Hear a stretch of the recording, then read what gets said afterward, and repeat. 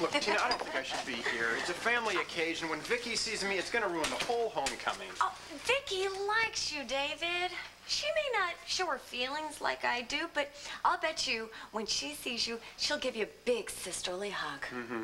Now, would you hold these for a minute? I'm gonna go find some streamers. All right. Tina, we're home.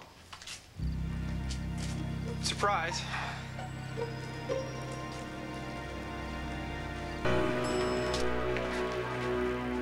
These, are for you. No, thank you. What are you doing here? All right, the car's unloaded. What would you like this? Don't worry, General. The silverware is safe. Look, Tina wanted me to help organize a welcome home party for Vicky and Jessica, but you showed up a little bit early. Hey, great balloons. I think surprises are nice, don't you, Mom? Depends on the surprise. And where is Tina? You mean, can she back up my story? Look, I'm sorry. Vicky, you did invite me to stay at the Carriage house. Yes, I guess I didn't realize you were going to move in quite so quickly. Well, thanks to Tina. She's made me feel very welcome. Jesse, let's go find Tina before we have any more surprises. I'll give you a hand with your bags. You really make yourself at home here, don't you? Well, Vicky was very generous in offering to give me a place to stay until I got back on my feet, yeah. Yes, Vicky is nothing if not generous. I sometimes worry about that.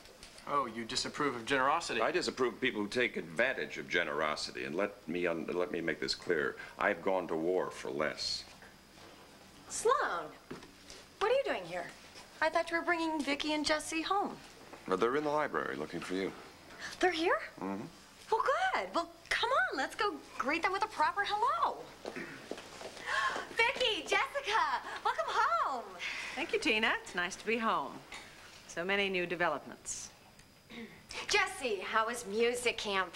Great, great. Now I'm going to go to the one out west near where my dad is. Mom says I can go to the August session. Oh, I can see it now. The next guest artist for the Llanfair Philharmonic, Miss Jessica Buchanan. Bravo, or brava. Now, musicians have to eat, right? David and I made these hors d'oeuvres, and we have 5 thick steaks ready for the grill, don't we, David? Oh, sorry, Tina, but my dad's coming to pick me up in a few seconds. We're going to Luigi's for pizza. Mom, if Dad comes, tell him I'm upstairs unpacking. I will do that. Well, that means more steaks for us. I'll tell you what, why don't you get the grill ready? I'll get the steaks. Honey, I'm sorry. I hate to be a party pooper, but the trip was really very, very tiring, and I'm exhausted. So if you don't mind, just freeze my steak for another time, okay? Well, we were counting on... No, Tina, it's okay. There'll be other nights, don't worry. Vicky, I'm just glad that I was here to welcome you back. Good night. No, David, wait a minute. We can toast your coming here and moving in. I hope you're satisfied. You should be ashamed of yourselves.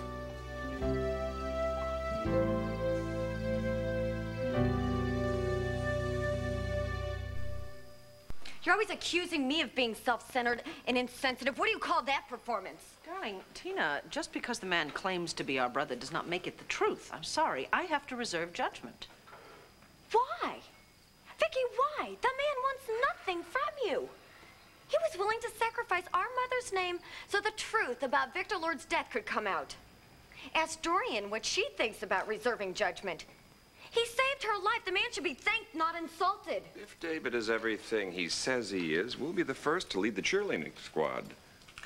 Honey, you know, it's obvious that you've managed to overcome your doubts about David. And okay, maybe you are right and we're wrong, but I'm sorry. I have to move very, very slowly, okay? Anyone who has been associated as closely with Dorian as he has... I don't trust Dorian any more than you do. But at least Dorian knows to give him credit for coming forward. And has David asked for anything in return? Anything, any share of the family fortune? He's living in the Carriage house. That could be a first step. Oh, please. Vicky, welcome back. Thank you. Jessica, about ready? Mm-hmm. And you, Clint Buchanan, don't you even get started with me. I think I'll go out and come back in again. No. Don't you pretend you don't know what he did. What are you talking about, Tina? Cord. His son, that's what I'm talking about. Another one in a family who claims to be noble and good. Look what he's done. He's taken the kids to see the governor to get a plead for a convict, for Todd Manning's release. CJ and Sarah? It's true. It's true. And now he's free. First, Kane turns out to be the world's worst weasel, and then I almost lose Luna, and then Cord takes over the kids. And you think I'm going too fast with David? Well, if it wasn't for David's help, I wouldn't have anyone.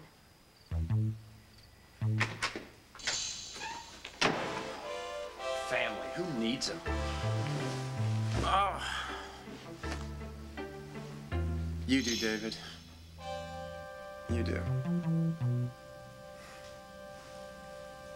Olivera Twist. Oh, you haven't given up on me, have you? Looks like it's just you and me tonight, Twister. Here I was hoping for a steak dinner with the Lords of Landview, and I'm probably gonna have to settle for half a can of tuna. Yeah, you're telling me I've had worse. You know what, Twister? I really think I liked fixing that welcome home party for the family. I like being a lord. I definitely think I do. After pizza, I thought maybe Jessica would come over to Ace's and spend the night with me, if it's okay with you. No, it's fine by me. You want to go? Yeah. Good. Well, I think you need pajamas. Right, I'll be right down. Okay. She's doing much better. Yeah. She's handling this pretty well now. Our daughter has grown up a lot this summer, which is a lot more than I can say for my sister. I do apologize for the way she Oh, attacked please, you. don't worry about it. To me, Tina is Tina. Although her defense of David Vickers was a little over the top, even for her. She wants desperately to believe that he is her brother. What about you? What do you want to believe? I really don't know. I mean, all the evidence tells me he's telling the truth. He is who he says he is. He's Irene Clayton's son by Victor Lord. But you know, Clint, you and I have been journalists long enough to know that the evidence doesn't always tell the whole story. And in my heart, I don't trust him. Well, as one journalist to another, listen to your heart. In my experience, it never steers you wrong. Well, almost never.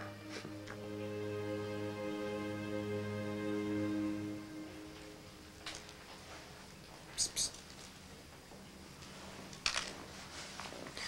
I like the kind with ridges myself.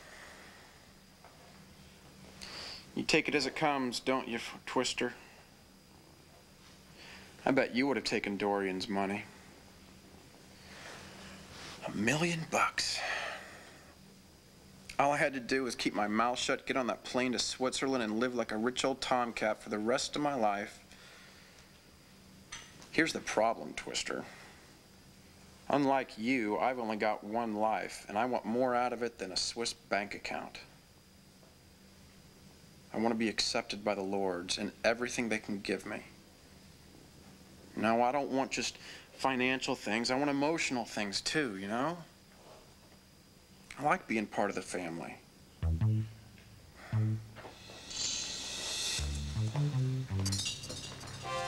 Even though I'm no more a lord than you are, but you can't tell a soul, got it? Not even the neighbor Siamese. Yeah, I've seen the way you've been looking at him. This stays between us. Nobody can ever find out. Find out what, David?